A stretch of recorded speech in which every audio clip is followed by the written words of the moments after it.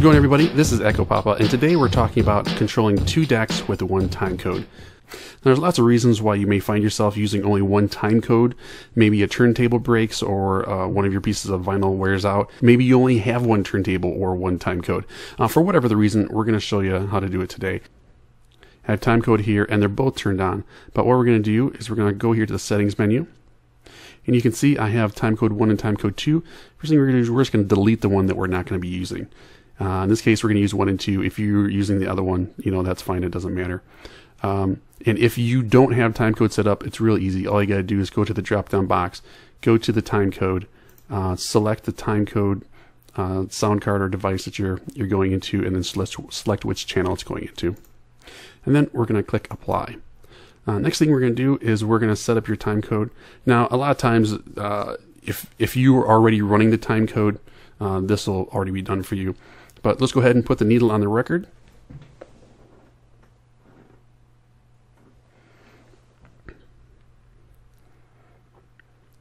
And there it is, and it's calibrated. It's good to go. We can click Calibrate if we want to, and we'll go ahead and we'll close this out. Now, the first thing that you'll notice, let's go ahead and stop this. The first thing that you'll notice is that the timecode is on here, but over here it is off. And the reason it's off because now we only have one timecode. Now, what VirtualDJ allows you to do naturally is if you click over here, now the timecode will be controlling this deck. So if we press play, I can now take the timecode, and whatever I do on the timecode, I'll now be controlling deck 2. And if I switch over back to deck 1, I can control deck 1. Let's go ahead and play that one. Now I'm controlling deck 1, and but deck B or deck 2 does not stop. So we go ahead and stop that. We'll stop this one.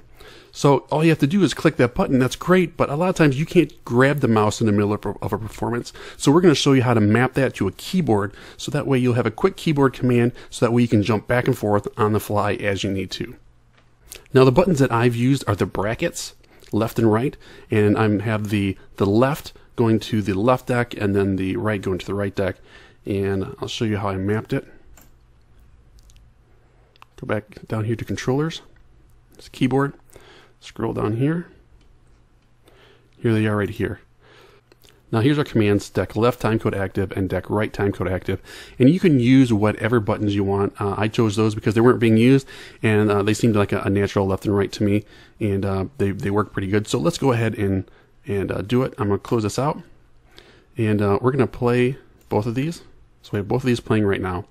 But right now you can see I'm controlling deck A with the timecode vinyl. So let's go ahead and do that. I'm going to press the keyboard to the right side, and then you can see now I'm controlling deck B, all with one vinyl. Well, I hope that helped everybody out. If you guys want to find me, you can find me on Twitter at DJ Echo Papa. If you like this video, please click the like button. If you really liked it, share it with your friends, or better yet, subscribe. Until next time, I'm Echo Papa, and I will talk to you later.